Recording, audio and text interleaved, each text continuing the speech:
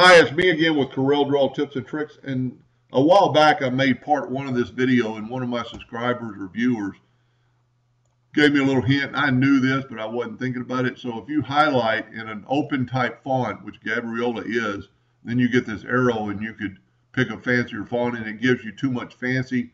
And I went through all the trouble to delete these and change this.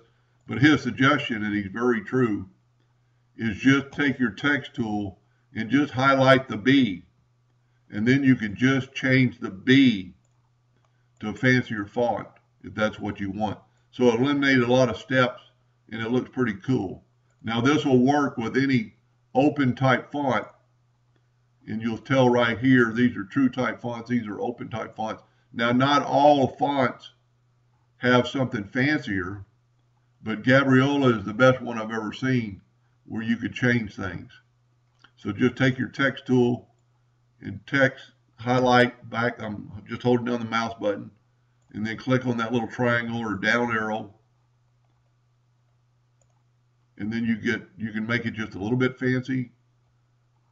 Click it again, you can make it really fancy.